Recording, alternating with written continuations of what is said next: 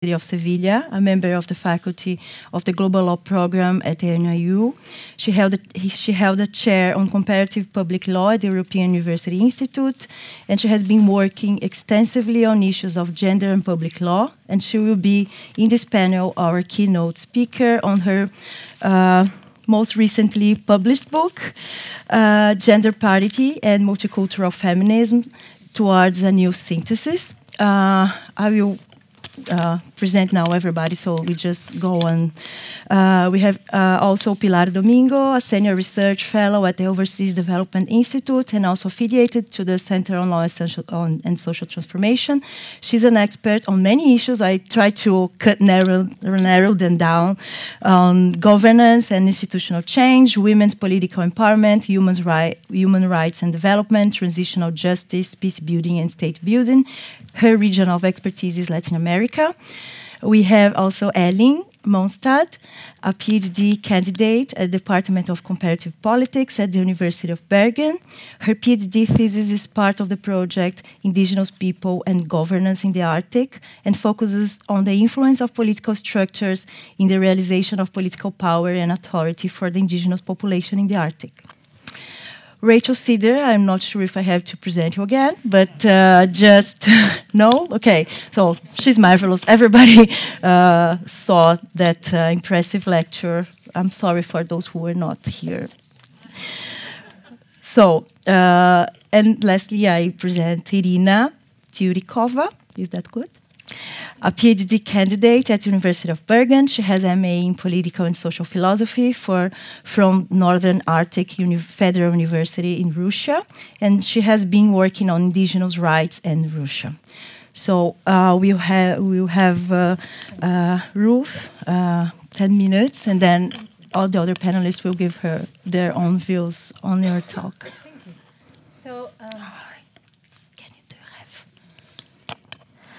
Okay, so thank you so much. It's wonderful to be at the Bergen Exchanges again. I am always fascinated by this format of horizontal, non-hierarchical, collaborative, fun, and lively way of exchanging ideas and stimulating each other.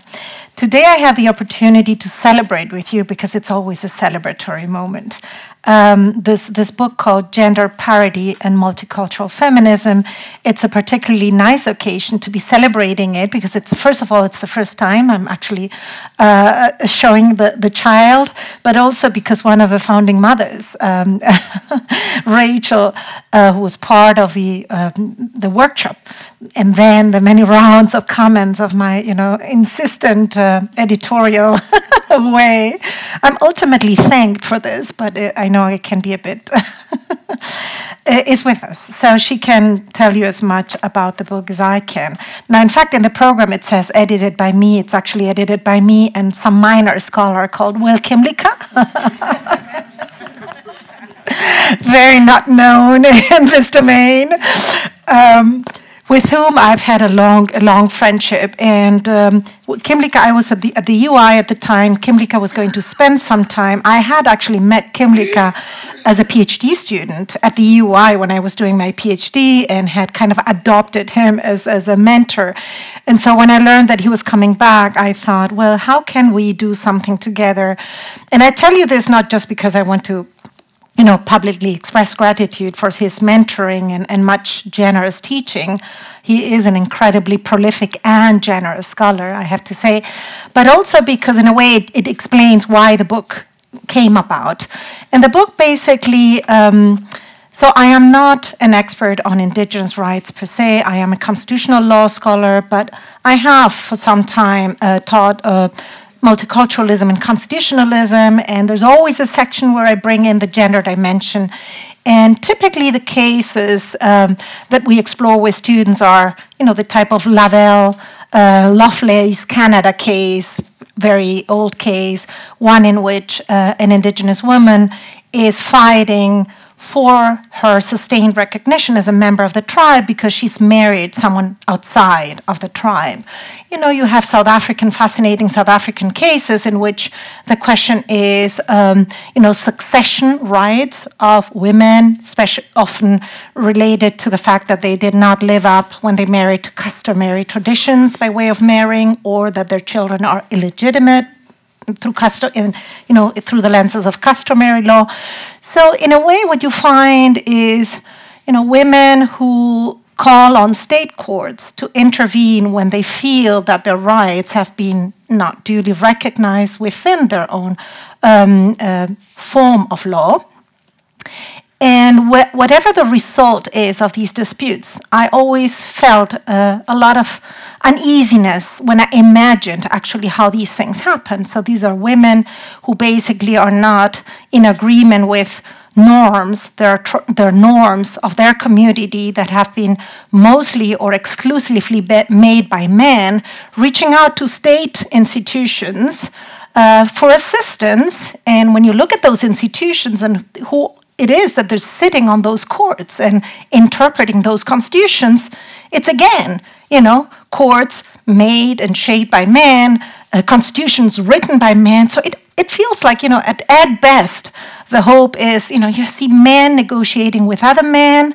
Who gets to decide on women's lives and interests? So however wonderful the idea that you have, constitution and universal rights, I always felt a deep frustration about this. Now, as you know, within the feminist political theory, there was this idea, Susan Moller-Okin, that in a way, feminism and multiculturalism are hard to combine because ultimately you're giving power to groups that, the claim goes, have traditions that can be even more patriarchal. So it's a question of, a race to the bottom in a way. Now, to that, you had a response by so-called multicultural feminists who said, well, the answer is not to accommodate cultures. Women, indigenous women, women belonging to religious minorities should not be asked to decide between their cultures and their rights. They should have both. So in a way, the project should be more, these multicultural feminists like Ayala Chahar or DeVoe would say, it's a question about how to ensure processes of internal transformation of the indigenous, religious, customary, tribal system of law, and how to enhance women's voices, participation within those domains to make the necessary transformation, not unlike the processes with, state law, more generally speaking. Now, that was the multicultural debate.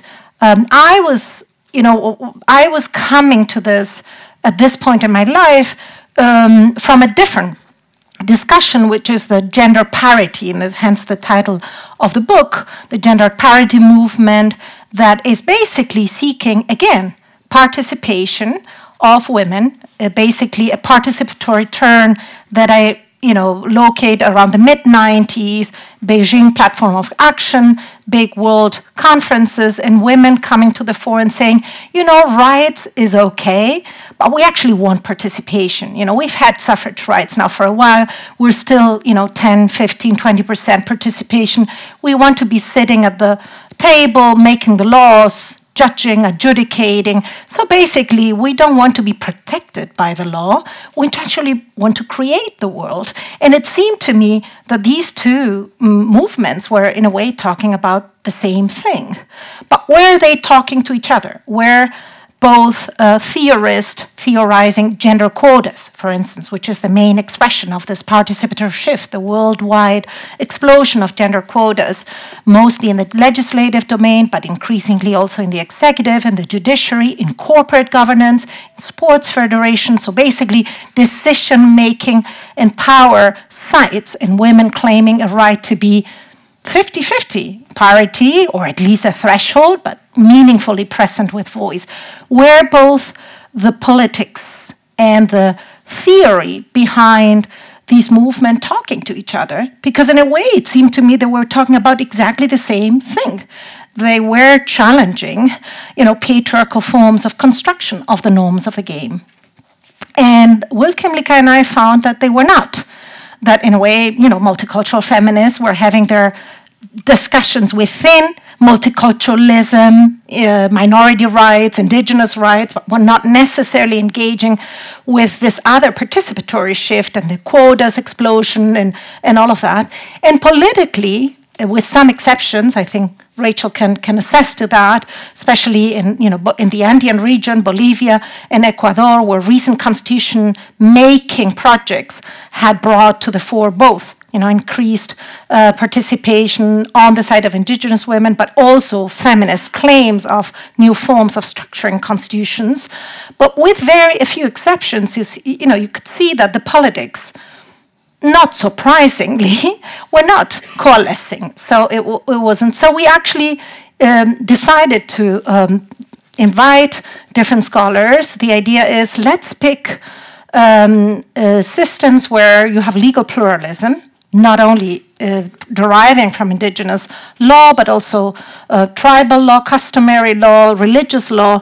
And let's ask ourselves 3 questions. One is, do we find expressions of claims that more and more insist on participation, voice, agency, as opposed to just rights protection in those sites?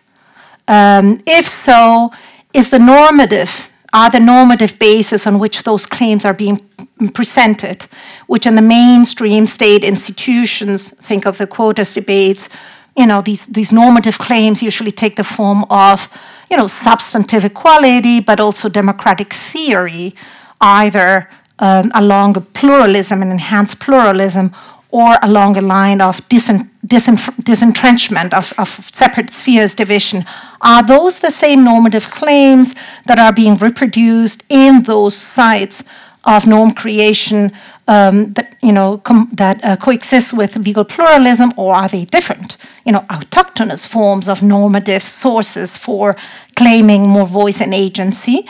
And thirdly, what are the forms of institutional expression of these manifestations? So obviously, it's not quotas, but other forms in which women in these orders are claiming voice and agency in creating the norms. It seemed to me basically that the very claim, given that cultures are complex and changing and adaptable, it seemed to me that the very claim that a certain culture deserves a form of protection and should shape a system of rights rests on the fact that someone is defining what that culture is and ought to be. And so ontologically, it seemed to me that having parity in the decision should trump whatever conversation comes after as to whether it is legitimate or not to trump or limit women's rights or minorities within minorities' rights in order to protect that very culture. So that is what motivates the book. And again, we chose different regions of the world: Sub-Saharan Africa, Latin America. We tried to get India, but failed terribly in finding that it's a gap in the book, unfortunately. But I think that I'm not going to advance much of what comes out, but in a nutshell, yes, you can trace, since the mid-90s, similar forms of proliferation of participatory claims and not just rights protection claims. Normative basis, that's much more complex. Right? Of course, the global movement towards women's empowerment has shaped many of these other forms of debate, but often you also find very local, anti-Western forms of legitimation of participation that call on traditions and not on just, Western machineries of rights and soft law. And institutional forms, well, we're basically starting to examine this. I would maybe just point to 2. One is the appearance of nested quotas. So these are quotas, unfortunately, in those countries where you have quotas for ethnic minorities, you don't necessarily find women. coming in through those quotas. Similarly, in those countries where you have gender quotas, you don't necessarily find minority women occupying those positions. So some countries are now experimenting with nested quotas to make sure that, you know, one form of quota is nested within the other. But also some constitutional references. I'm mentioning Mexico and I'm mentioning Ecuador, which now, when they sanction indigenous jurisdiction, pay or at least mention the importance to have women's voices be, you know, represented in either selecting the leadership or decision making themselves. So I think this is what I want to say, because I know you all have much more to say, and I hope you will not respond to this because this wasn't a lecture. It was just a book launch with some ideas, but you will, you know, probably want to share your own ideas on this question. Thank you.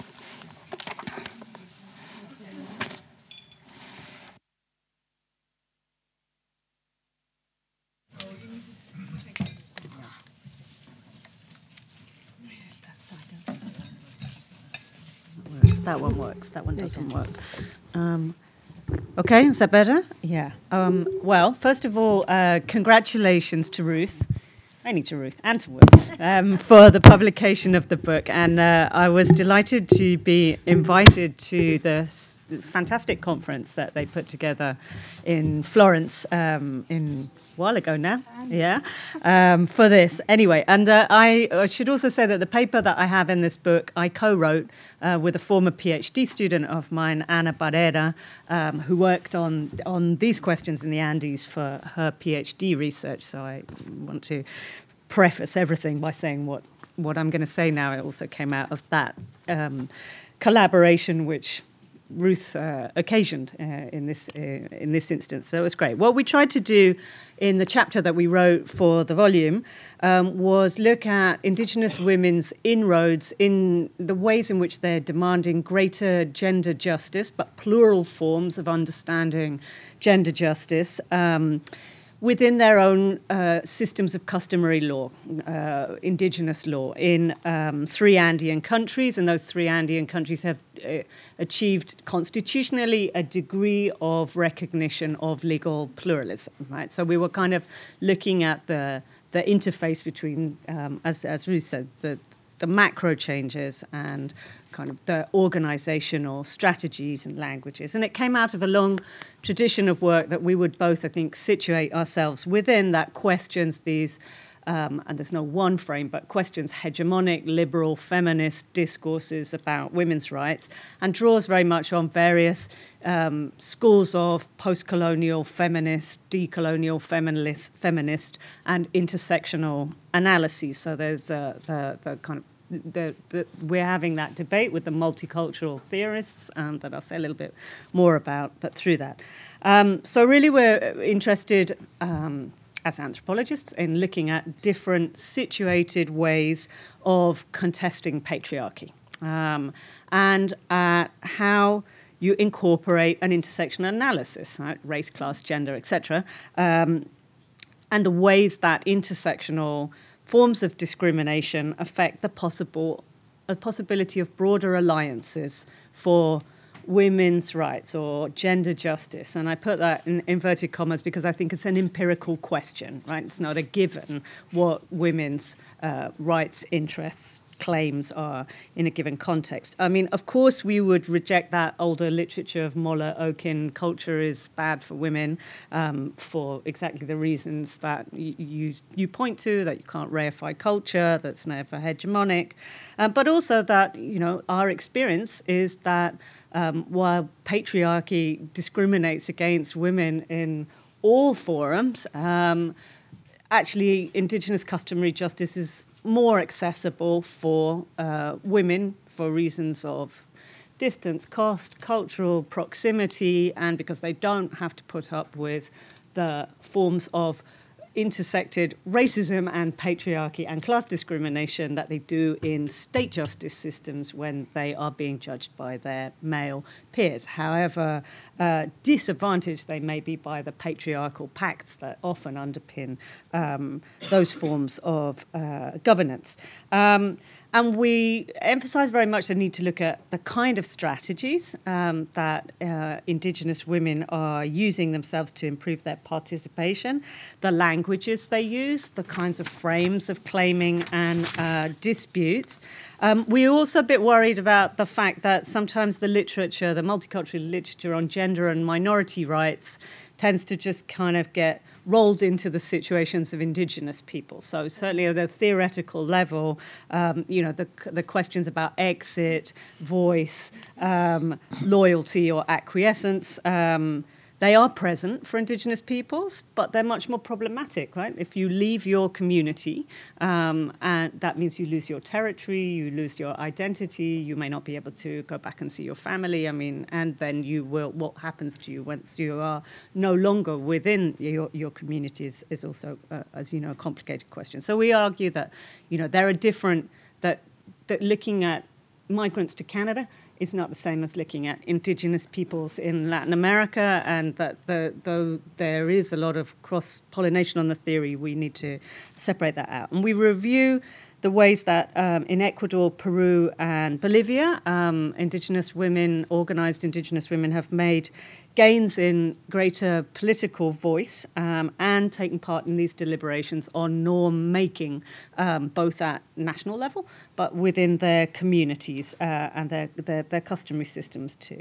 And that, we underline what we've done all of the way through working on gender and Indigenous rights is that while there is, going back to the questions in the previous panel, obviously contestation, conflict, dispute within Indigenous communities around gender and many other things, the demand of Indigenous women always is that their collective rights as Indigenous peoples be respected, and that it is not possible for their rights, their gender rights to be separated, right? And that's kind of where the intersectional analysis comes back in. So as Ruth said, there have been these important windows of analysis around constitutional making, but also around different legislative initiatives. For example, in Peru, the law on prior consultation.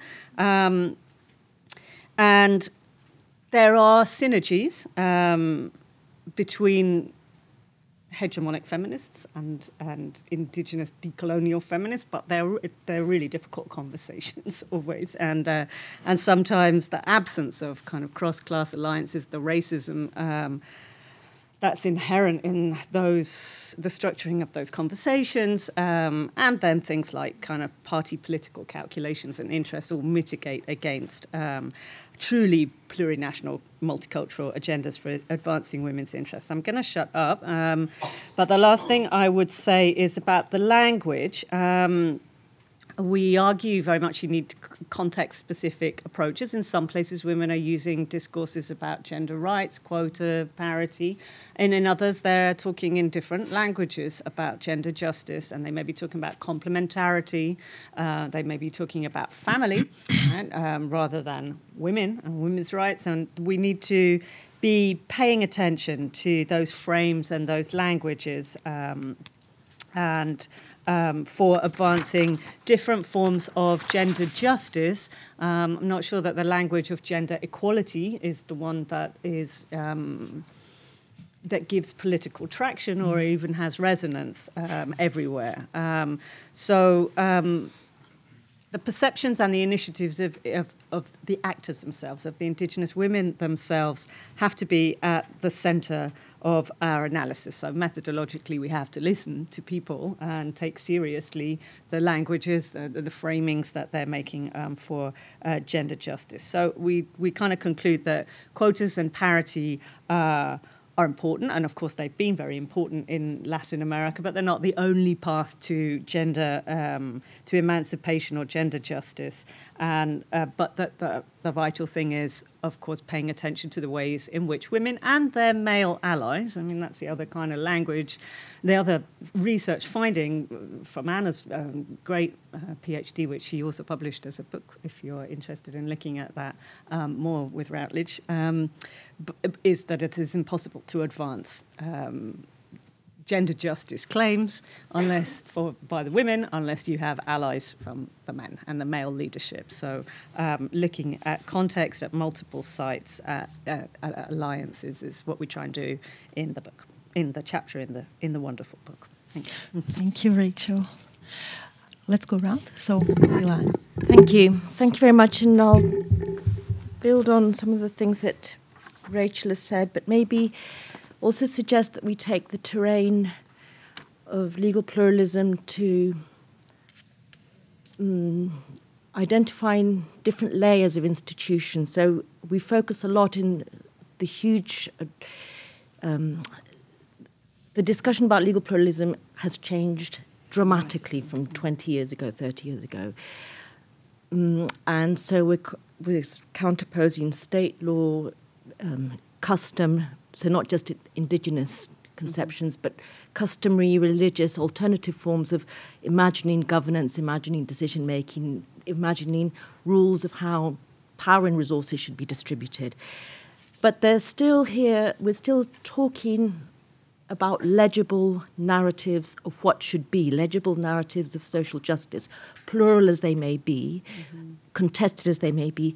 And I'd like to bring into this another layer of the more invisible ways in which power is exercised, the praxis, beyond the normative standards, whatever they are, against which we hold practice to account, just really understanding what that practice looks like and trying to identify the real ways in which decisions get made, who benefits from those decisions and who is part of those decisions. So in the feminist literature on political empowerment, the focus has been a lot on getting women to the table.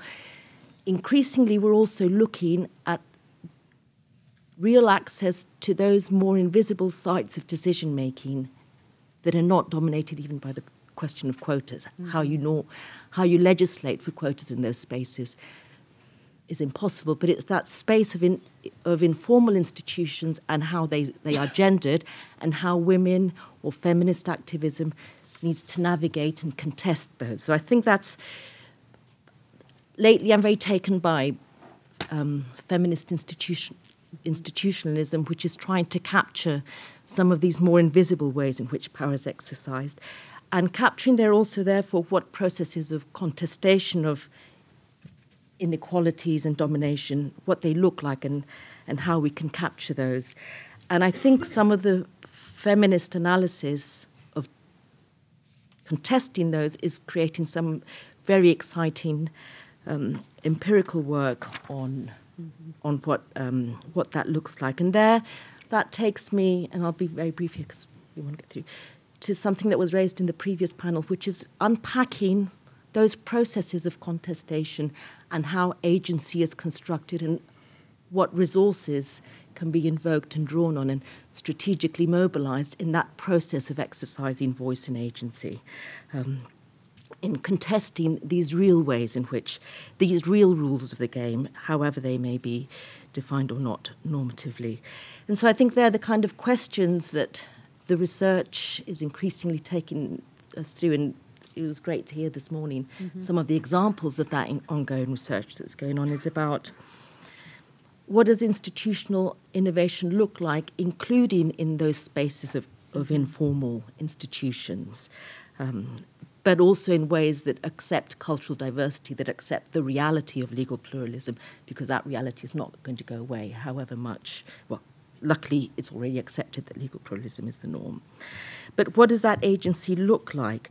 What kind of strategies for mobilization are invoked, ranging from using law in politically strategic ways, providing alternative legal narratives in politically strategic ways, but also navigating those informal institutions either to contest or change or challenge or be part of them. Maybe just accept what I need to do is just get into that space, into that bar where the men are sitting and making decisions, whatever the law says.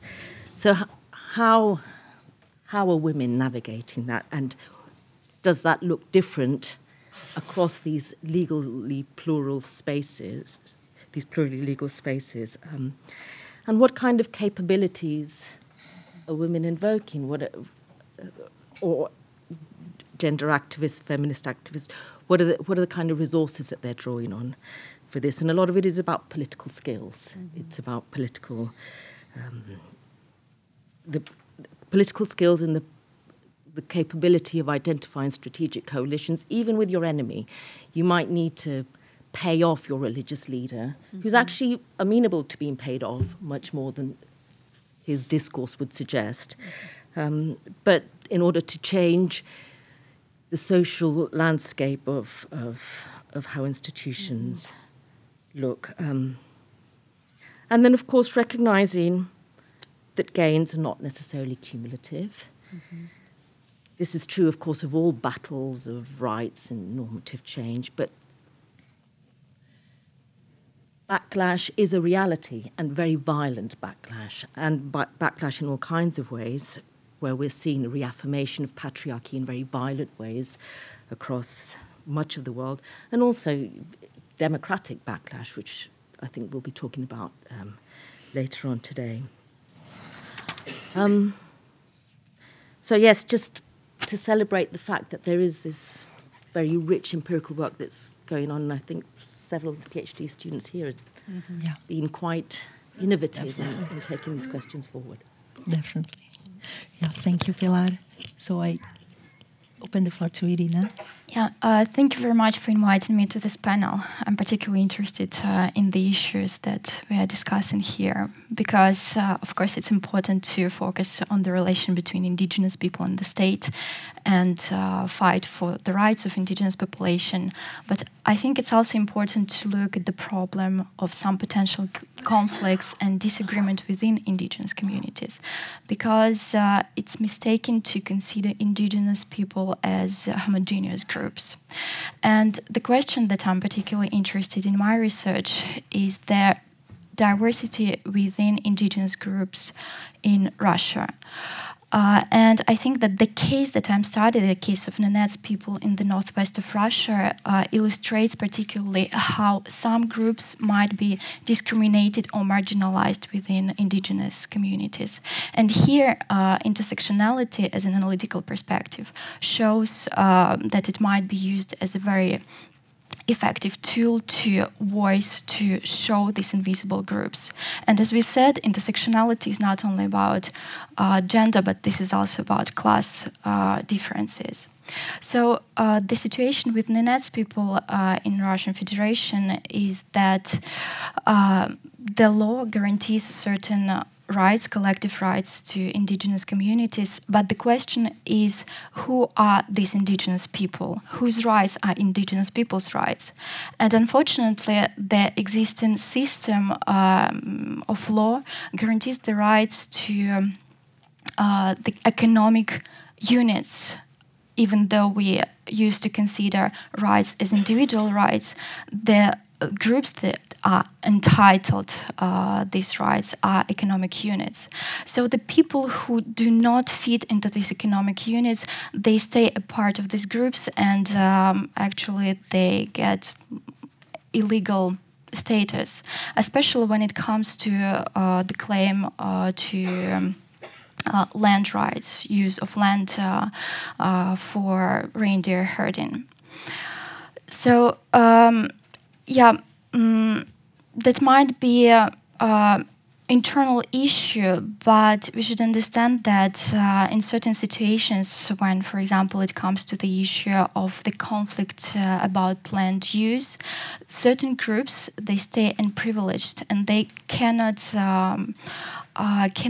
go to the court and claim their rights, even though they're indigenous people, and according to the constitution, all indigenous people as individuals are granted certain rights. So, I think that this is only one example, but I think that this is very relevant to all indigenous populations all over the world. Thank you, Irina. Finally, Elin. Thank you. Thank you very much. Yeah, my research is mostly on the Arctic indigenous peoples, which are in a somewhat different situation from quite a lot of other indigenous peoples in the world, especially realizing that they do tend to live in highly functional democratic states that have a tendency to actually want to give them rights. logically at least. I mean, at least in Norway, the Sami population in Norway live in a state which constantly scores very highly on the HDI index and all sorts of other international indexes where the standard of living and the standard of rights and power is measured. And so it's particularly fascinating, I think, to look at the different roads to power in a situation that is like that. Particularly in countries such as, for instance, Norway, you have the opportunity of using what is known as politics of embarrassment, which is a very catchy name, where you are able to say things such as, when it comes to ILO Convention 169, for instance, it's possible to go to Norway and say, you have signed this, you have worked to create it, you are internationally arguing in favor of this. How can you then treat us in this particular manner? You should be doing this, and use that power to gain rights for oneself as well. And when it comes to the opportunities for gender rights for gender and the territory that comes with intersectionalism in that regard, it has the opportunity of providing certain rights as women. For instance, you have a political minimum threshold of 40% of each gender. And when that is obtained, there is also the possibility of that right spilling over into other sections of society as well. So you can use sort of a ladder with different steps that can be obtained. It's particularly interesting then to look at the Nordic states as compared to, for instance, Canada, where you have a completely different structure of things. So you have the opportunity of using the difference between the unitary state, which you have in the Nordic countries, and the federal system, which you have in Canada, where it might be easier to obtain the rights in the federal system, because then it's a shorter distance perceived to the level of power that can grant rights. But then if you gain the rights in one state, you don't necessarily gain the rights in another state. So you have to do the same thing over and over and over again, where certain groups can obtain rights and others do not. Whereas for instance, in Norway, you have a longer perceived distance to the center of power. But then if you do gain a right, then everyone gets it. So if, for instance, you have a system like here, where you have a certain amount of representation of women in government, then it spills over into the other political systems, such as the Sami parliament, and it's there possible to sort of work through other systems, trying to find an increase in rights in other places at the same time. So there's a spillover effect in that way, and it's quite an interesting topic for study when it comes to these kinds of things, considering that the political framework is somewhat unique, being in such high-scoring democratic countries who constantly argue for human rights and for inclusiveness and for representation, and to see how it can actually be done in a context like that. Thank you so much. Well, thank you so much for all your interventions. That was a lot of fresh air, as you said, to a paradigm that was one that was putting the situation as a paradox, as we have to choose between human Western liberal rights and patriarchy. And I think here we have a whole new path and a whole new field of research that has a long way, but I think this was very, very inspiring. Thank you again. So I will open the floor for questions. I think we can pick up some. Thais. Hi. Thank you very much for your panel. It was really inspiring. It's really interesting. Actually, it's not a question, but maybe you would like to elaborate on what I'll put in the table. my work in Brazil is mainly on feminist legal theory, so I'm really go very deep into feminist literature, and I always, like as you said in your first talk, struggle with multiculturalism literature, and I have actually talked to Marta about this before. So I always have, like, whenever it comes to a multiculturalist study, I'm always like, oh, okay, let's see. It's a little bit of prejudice on my end, but it's something that, you know, we just have to have always in mind. But actually, like yesterday, I had such a nice experience. I was talking to Eva. I don't know if she's here. She's there. Oh, she's there. And she's actually a representative of the Sami people. And she was telling me that in Sami language, they have a neutral language, so they don't use he or she. And then I started thinking, like, sometimes even people that study intersectionality in multiculturalism are always trying to see how patriarchy appears in other cultures, but I think it's really interesting to think about what other cultures can teach us, like mostly like Western and capitalistic societies and liberal societies, about patriarchy and how it appears. And I think it's actually, when we are inserted in this culture, it's really hard for you to take a breath and think about yourself. And when you have access to other culture and other experiences, you start to really go deep in your own issues. So, yes. Thank you. We have...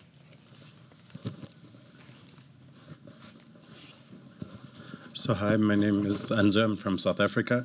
I was quite interested in a point being made around parity and the situation, was situating discourses around patriarchy, and this kind of rhetoric that in order to advance women's rights or parity, that it is necessary to gain the alliance or the allegiance of men.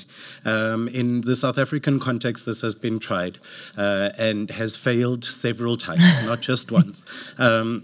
You know, I think that we've seen the world over. You say men are trash, and then not all men.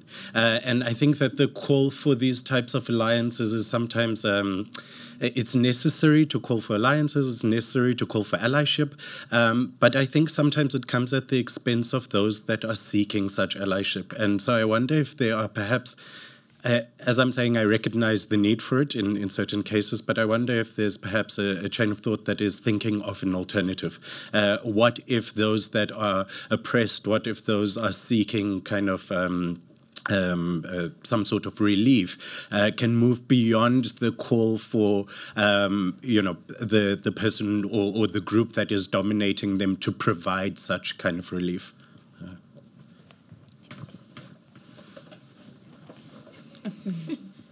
Hi, my name is Maria. I have a question concerning the political embarrassment that you mentioned. Mainly connected not with indigenous people, but with migrant population.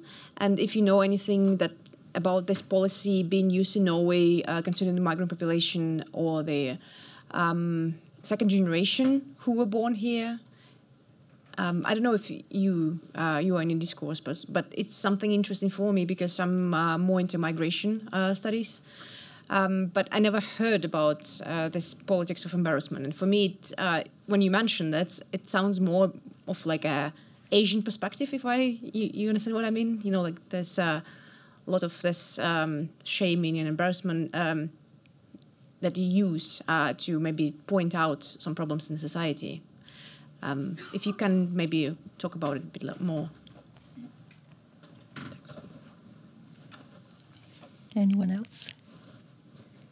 Okay, so we can come back here, and you were very disciplined, so we have time to make another round. That was very easy task to chair you. So. Well, I mean, maybe.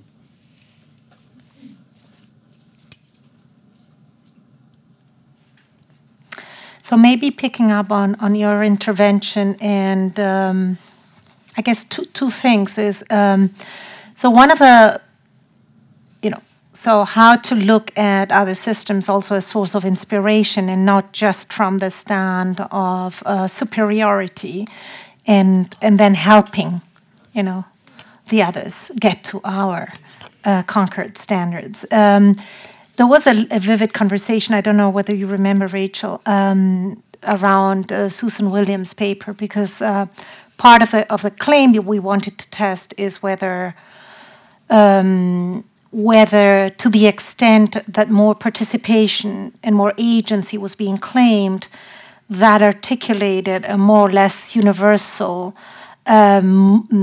criticism against the separation of spheres and women's allocation to the domestic sphere, and in her paper, Susan Williams reminds us that that the separations of spheres was to a large extent really entrenched with modern capitalism and wage labor, and the going away from the farm and shared household as a center of production. So in that way, to the extent that some of these cultures had not gone through that, they could call on complementarity notions, as Rachel was a suggestion also, as something that indigenous peoples in the Andes do, that are not necessarily as loaded with the complementarity as separate spheres, i.e. women in the home. Now, we never sorted this one out because, quite honestly, from my little ethnographic experiments, but I have a few. I didn't tell you this. I did spend some time in Bolivia and Quechua regions, and you still found the women mostly doing certain tasks at home and saying that these tasks at home were a big hurdle to their participation politically. So I still found, whether or not they went through industrialization, I still found that it was the women taking care of the kids and doing that. And of course, awful patterns of domestic violence that are universal. But I think that was an insight about how often we just assume and export our paradigms without realizing. The other thing that I found interesting is maybe not look as the other as a sort of inspiration, but for commonality. And I'm working now on a book on gender and constitutionalism, broadly speaking. And of course, if you look at the way citizenship theory, think of the classic Marshall, T.H. Marshall, has been constructed, and this idea that you have, first civil rights, then political rights, then social rights. From a feminist theory, it makes no sense, because really the last rights to conquer is equality vis-a-vis your husband. So in a way, civil equality is the last bastion for women. And when you look at that and you realize that in spite of all, the Enlightenment, it was only after the 70s that women started conquering that specific form of equality, so after they had social rights and political rights. And when you look at the debates about whether customary and personal status law should be preserved or not, and when you look at the substance of this personal status law, and the laws, the civil laws, the family laws that were dominant in Western Europe in the 60s, there is actually a lot of commonality. So to me, it's the same debate maybe happening in a different form, Sharia law, complementarity. It is still, much of it is this kind of family exceptionalism that kind of preserves, the control over women's sexual and reproductive and labor and care labor is kind of a male domain, kind of a state of nature that is exempt from, whatever, broader rationality is being claimed out there. And so I see very, very many links. So this is not Islam. This is not, indigenous customs. This is different forms of expression of the same phenomenon. So I am very interested in identifying those forms of commonalities that have variations in terms of how they are expressed, but also huge similarities. And then you realize, yes, there's a shared patriarchal culture that is shared, although it has different forms of expression, and that gives you a sense of humility when you realize that it's not culture doing it to them, but not to you. So that's another interesting insight that I've had as a feminist reading these sources. You think of Tunisia, with the Islamists coming to power and women getting on the streets to prevent complementarity principle to be entrenched in the constitution and replace equality, and basically claiming their, at the time, very advanced and reformed family code, the Bourguiba, family code of the 60s, and saying, this is our constitution. This advanced family law is our constitution, and we're not, going back. So, it kind of resonates with debates that we've had in the Western world not so many years ago. So that's where I find source of inspiration in identifying those kind of commonalities, yet coded in local idioms, languages, and struggles. So, yeah. Can I just add one for you? We have this famous debate, for example, between Moin and Slaughter, and he was saying portraying the history of human rights as a Western value, etc. And then Slaughter answering, you are hijacking human rights, because if you look to local struggles, you can see a lot of that going on.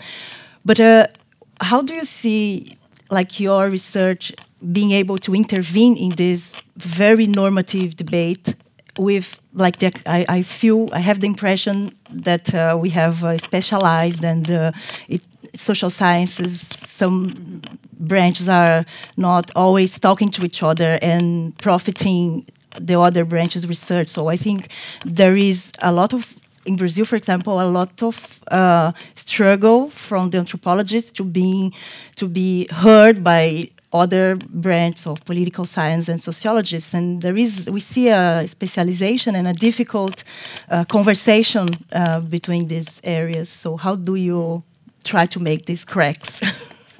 Yeah, it's a very good question, and it's a very difficult question. I mean, there are cross-disciplinary debates that are not really interested in engaging with the terms of construction of the other.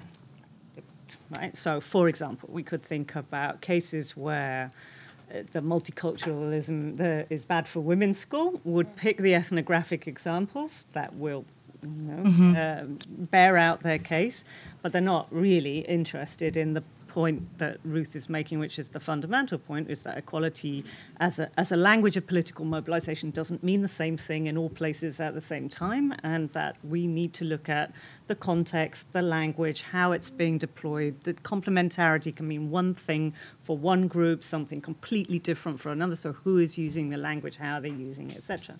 There's just kind of basic points about ethnographic inquiry, but we also need to take on board the normative debates and seriously and engage with the legal philosophy, and that requires kind of levels of goodwill and engagement that are not always there. Let me say that.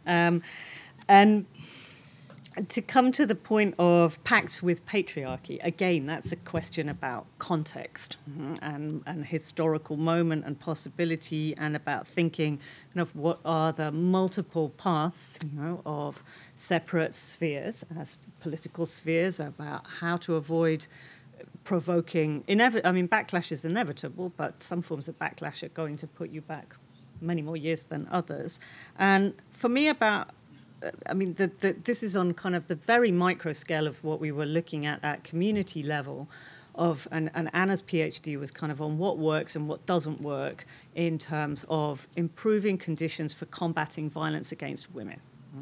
And she kind of went through the whole gamut of everything that NGOs do to try and combat violence against women, and what works and what combination doesn't work. And the finding that she had particularly was about that very fine-grained building of pacts with local male leadership, which didn't work always, but particularly interesting were some of the workshops that were done in Ecuador, because it was activist investigation, but around intersectionality, about men understanding that the links between the violence that they were exerting on their families and the violence that they experienced at the hands, or that historically had experienced as serfs on farms, right, on peons on the farms, and kind of making those connections as activists between different kinds of violence and the intersectionalities of violence. And, you know, this sounds great as a formula, and obviously it's hugely difficult for it to get taken up in practice. But I think about some of the cases I've been involved with in Guatemala of mass rape of indigenous women during armed conflict, which is what Irma Lizzie was going to talk about, because she's been one of the key anthropological special expert witnesses in those cases. But the ways in which rape, which is badly dealt with in every single legal system, customary, statutory, the lot, how that became identified as a form of injury against the indigenous peoples as a collective, right? Mm-hmm. And understanding the role of racism, of land dispossession in, you know, facilitating the forms of systematic rape that went on as part of the armed conflict. So I think you're right. It's, you know, and particularly at national level, I think those are very different sets of conversation. But how do you change understandings of violence, right, and of particular forms of behaviour at micro level? And I think for me, intersectionality and the kind of conversations that Indigenous feminists in Latin America have had, building on intersectional theory, are often very practical about kind of hands-on ways of building those alliances to try and change behaviour. So I think that is important to look at that. You know, where are we looking for greater forms of security, right? And how can we build those alliances? And why can we not build those alliances in other cases? You know, those are kind of also important empirical questions about the forms that patriarchy, the ways in which patriarchy is mobilized as forms of political capital.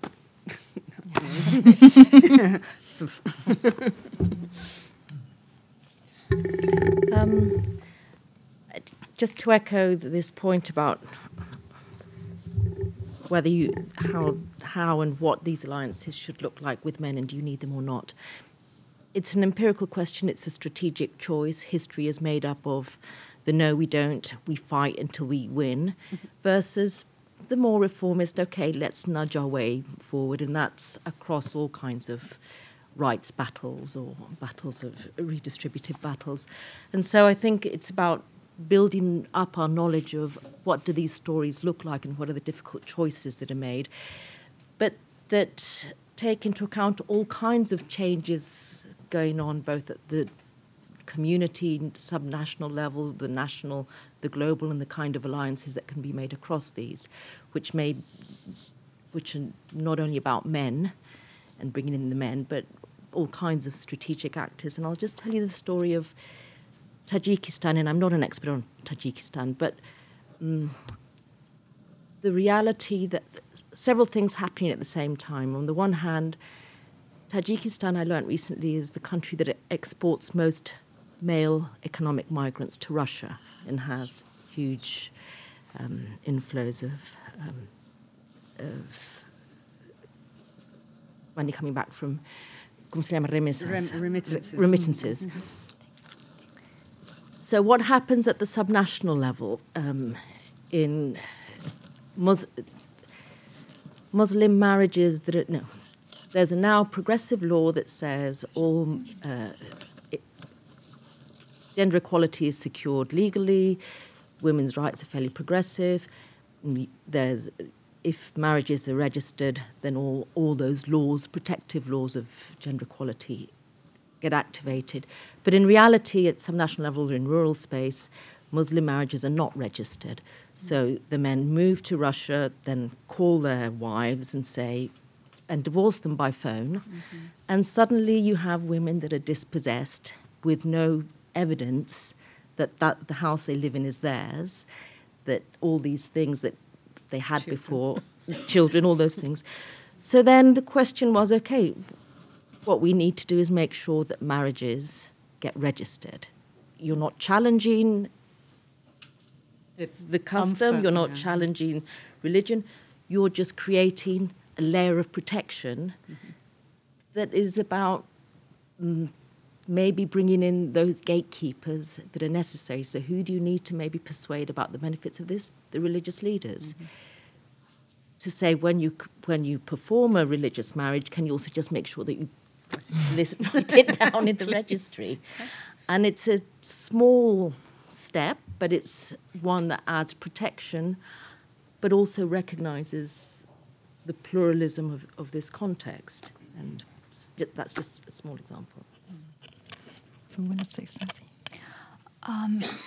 To this conversation, I would like maybe to bring up the topic of the political regime that exists in the countries, and maybe to connect a little bit to the comment of Thais about indigenous population, that indigenous population also can teach us gender equality in a way, because we also should take into consideration that the gender regimes that exist in indigenous societies in lots of the cases are the product of colonization that happened before.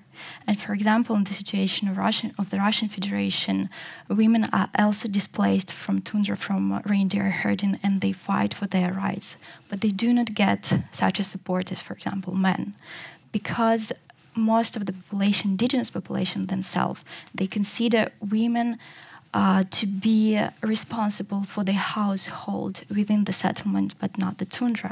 And this is the heritage of the Soviet time, of the certain politics of assimilation that were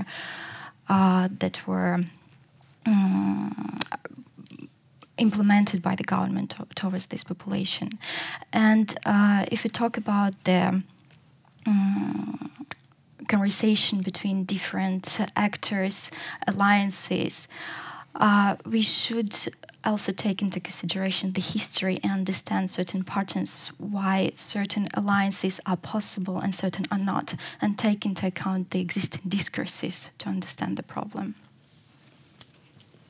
Do you want to add something? So 1 minute? Yeah? Okay, shortly. The idea of politics of embarrassment, as you asked me about, is that you need someone who is, in fact, motivated by shame. And when used sparingly and wisely, then shame is a fabulous motivator. But you need, in fact, to do it in a way that resonates with the person or the institution or whatever that you want to use it with. Such as, for instance, if you use it against the Norwegian state, you need to find a point where they want to be good, and then you tell them that, but you're not good. You're constantly arguing that other people should be good, but you yourself is not good, and this is how you can be good. And so, I mean, specifically when it comes to migrants, I'm not sure, because that's not my field at all, unfortunately, but I can only imagine that many of the mechanisms would be quite similar. I mean, we see this in all sorts of situations, that shame is used as a motivator for large international corporations, for instance, and the rights of all sorts of marginalized groups. And when it comes to other factors such as, plastic waste and pollution, and how to use better solutions than you are at present, and how to do all sorts of things, but it's important to use it with someone who wants to be, a good student, who want to actually obtain what you say that they are failing at. So thank you so much. Oh, you have one more question? Yeah, we have 5 minutes. So two last questions. Okay. So, hello, my name is Eva. I come from the Center for Sami Studies at the University of Tromsø. It's more of a comment, actually. I just wanted to elaborate a little bit on Norway and Norway, the Norwegian state's indigenous politics, just to not just only leave it as the best practice example of indigenous politics internationally. I guess your research is more complex than that, but I just wanted to say something about. I think we are now in this kind of a new wave of resistance, seeing that in the Sami society. After, as you correctly mentioned, the Sami has acquired a lot of rights after the uprising happening in the 80s, a lot of constitutional reforms and introduction of rights. But also now, the last years, we have seen an increased pressure on land, which is causing this kind of also new relationship with the state, changing strategies, and a lot of the damage of trust that was beginning to be established between the Sami community and the Norwegian state. And I think that in relation to intersectionality, it has, in populist anti-Sami rights discourse, been kind of used against us by talking about indigeneity as equivalent with lower class, like you need to be socially and economically marginalized to be indigenous. So they're actually trying to start to argue that we are not indigenous because we are not the marginalized poor in the community. And I think that's a dangerous discourse because actually I think that indigenous politics and rights should be about not be about how to get out of poverty. And it is the situation for most indigenous communities, but actually where we are at now is to really fight for our cultural rights to be different, and to be different in any way, like to be self-determined within academia, to be self-determined, to be respected as a people in the same line as other peoples and the majority society. So I think that is an important point. And also regarding Sami women's struggles today, it is actually a really a special situation where indigenous or Sami women are really at the forefront in politics and in many important, leading important organizations. But that doesn't mean that there are gender struggles within the Sami community. And it's also a result of the kind of Norwegianization of the traditional livelihoods, such as reindeer herding. Many women has actually lost their rights to engage in reindeer herding because of how it has been integrated into management, state management, and that pushes women actually to go out and take education and do this kind of political struggle. But at the same time, they are deprived of the traditional rights, which links them to Sami culture and community. And of course, these kinds of internal discussions are always difficult to do within indigenous communities, because at one hand you are negotiating collective rights, and on the other hand you are negotiating these individual rights. So there are important struggles there also. And I would also mention the Sami queer movement, which is really rising up now, and the last few years has had like a really strong presence in the public debate about Sami rights. So just to finish, like I think the Sami reality, the experience of the Sami reality is much more severe than the Norwegian state projects Sami reality. So with all respect and recognition of the struggles that indigenous peoples do all over the world, we are in a privileged position, but I think we can't leave the discussion there. We have to really continue to struggle, and especially for the recognition of being a people in all levels of society equal to other people. So yeah, I just wanted to add. Thank you, Eva. A last comment by Daniele. So hello, my name is Daniele from FTV Rio. And it's actually a question to Pilar. Pilar, you were calling our attention to more invisible ways where women are fighting for their equality. And these, I would like to know more about these invisible forums that you were talking about, and how are they different from the more formalized forums? Are they worse? Are they trickier, or are they surprisingly new and innovative? So that if you could give just something that you found about these invisible forums, that would be grateful. So, Pilar, you have the last word of the panel, and then we close. I don't think they're new at all, and I think they're very diverse. And there's not any single characteristic about informal rules, but what I'm trying to describe are those spaces where decisions get made, which are not necessarily the ones that are articulated in law or in normative language about what any community says is the just way of governance, of dispute resolution. So, for instance, in Myanmar, there's growing expectations and narratives about gender equality and accessing positions of public office, political power. But the reality is that decisions at the subnational level are made in tea houses, and only men can go into the tea houses. By the time you reach the space of public debate, actually the political deal has been struck. The rest is discourse, but the negotiation has already happened. And that characterizes probably most political systems. And academic ones. And so then the question is one of your strategic choices trying to access those spaces and influencing them, and how you would do that? And they look very differently, and they exist at every level and in every space of our public and private lives. Yes. So that was the only point. Thank you. Excellent. Well, thank you so much for the panels. Thank you so much for the questions. And again, congratulations, Ruth, for the book. So let's go to have lunch. I'll have panel. Okay, I'm sorry. Maybe I'm hungry. I'm sorry.